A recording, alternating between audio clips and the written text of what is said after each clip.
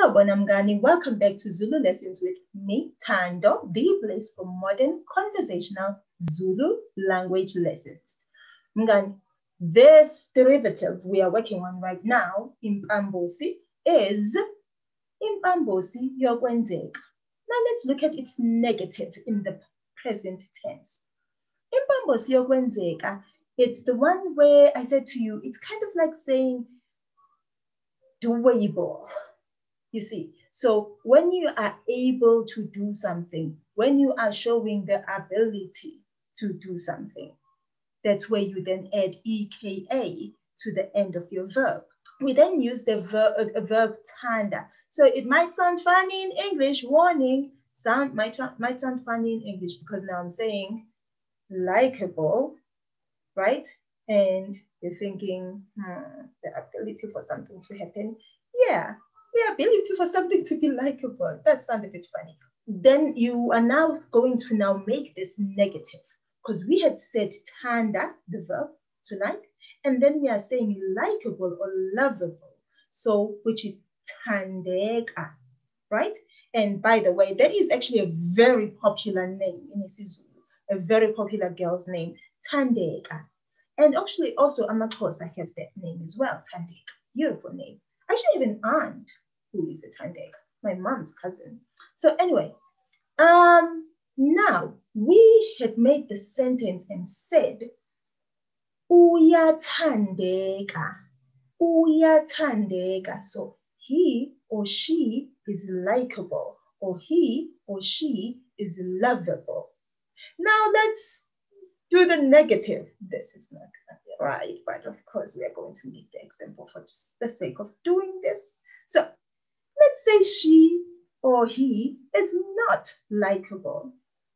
Of course, he or she, the negative of that in isiZulu is aka, A-K-A, aka. And of course, we have to end with the letter I. So we'll then say akathandeki, akathandeki, akathandeki. He or she is not likable. He or she is not lovable. I wonder who that is. But anyway, that's our example. Now let's make a different one. Let's say we wanted to say you, this one is going to need a little bit more of an introduction here.